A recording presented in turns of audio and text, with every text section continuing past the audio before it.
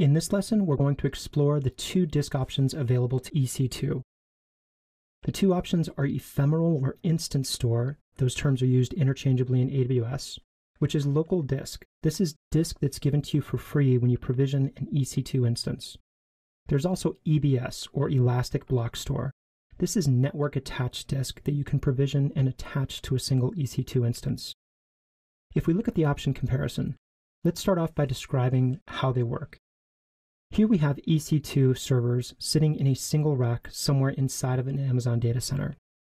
In another place in that data center, we have a rack of servers that are providing EBS functionality. This is essentially just a big network attached storage device. Inside of each of these EC2 servers on our left, we have a hypervisor. Let's blow that up a little bit. This hypervisor takes the machine's local resources such as CPU, RAM, network card, and disk, and makes those available as individual pieces to each VM so that each VM sitting above the hypervisor has access to a part of underlying hardware. When we talk about ephemeral or instant store, we're talking about that disk. Let's look at some of the advantages of ephemeral, or some of the properties. First of all, it's local to EC2, so it's very, very fast. The size is static, and it's set by the instance type. Generally, the larger instance you get, the larger ephemeral disk you get. Its lifetime is tied to the instance itself. There's no way to stop the ephemeral and store it off somewhere. It's optimized for sequential I/O. It comes free with your instance, and the user has to provision it. The reason Amazon did this is because a lot of users saw the disk just laying there before, and they'd start using it. When they realized that their machine crashed and there was no way to get that disk back, a lot of folks got very angry. So Amazon decided that if you're going to shoot yourself in the foot, you have to load the gun. You have to provision the ephemeral disk when you spin up your instances.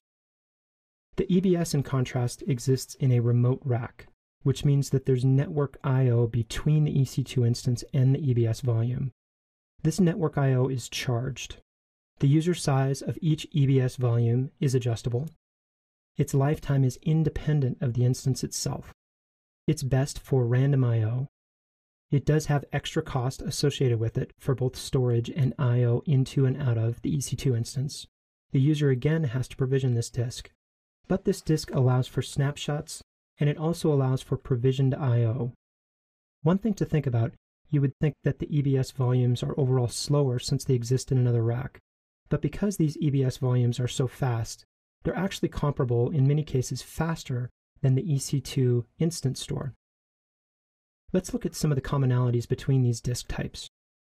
They both appear to the EC2 as local storage. They're both POSIX-compliant block storage. You can think of them as a 3.5-inch disk that you would just slide into a server and provision. Both of them exist in a single availability zone. They can each be formatted to any file system you choose. They can each be mountable at any directory you choose, such as the server's web root. The I/O out of the EC2 instance in both cases is charged. S3 I/O is always going to be your cheapest. They can be striped and they can be mirrored with RAID 01. But in the case of EBS, the disks are already redundant. Mirroring makes no sense, but striping may. Either can be used as the boot device. When we talk about a boot device, we're saying that when an EC2 instance spins up, it has to read its information from somewhere. That somewhere could either be ephemeral disk or EBS. But there are very serious advantages to using EBS for the boot drive. Let's look at some of these. Ephemeral is a legacy offering. It cannot be stopped or restarted. Its lifetime is tied to the instance itself. It has a very slow boot time, which is typically measured in minutes, and it's free, which is its only advantage. EBS, on the other hand, was added in 2009. It enables stop, restart, and snapshot capabilities. It has a very fast boot time, which is typically measured in seconds or dozens of seconds. The thing to note here is that if at all possible, you probably want EBS backed.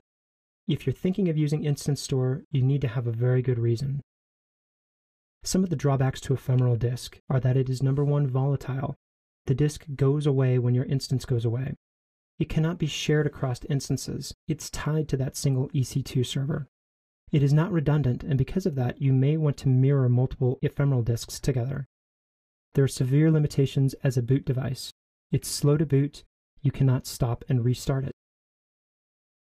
Let's look at some of the use cases. Basically, any data that you can easily re-replicate, such as code which can be pulled from your repo on boot or with user data, such as a scratch or temporary disk. Images, CSS, and static assets may be a good choice, but you typically want to use S3 there. And Ephemeral also comes with an SSD option in the high I/O instances. Many folks use this for NoSQL databases. You can get up to 120,000 random read IOPS and about 10 to 90,000 random write IOPS.